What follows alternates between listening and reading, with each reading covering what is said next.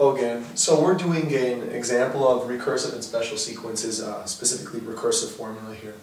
I've got this sequence where the first term is 4, the first term of A is 4, and basically what I want to do is use that information in order to figure out what the next term, the next term, the next term are. And I want to figure out, let's just say the first 4 terms. So we'll go ahead and do that. So what are the first 4 terms of this example right here? Well, first one's 4, that's given. I show students this and all of a sudden students are flustered. They don't really know what to do here. They say, I'm not sure what I'm supposed to do. Well, I'll show you the subscript, although I don't necessarily explain it like that. It just depends. If I feel more comfortable than I do, and if I don't, then not so much.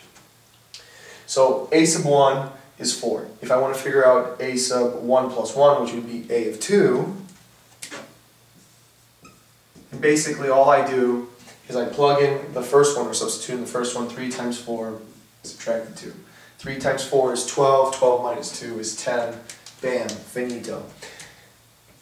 That's not really the way I explain it though, because when I do explain it like that, it still throws students at a loss. So what I do instead is I say this. All you gotta do if you want to figure out the next term, you just take it and multiply by 3 and subtract 2. That's it. So 3 times 4, 12.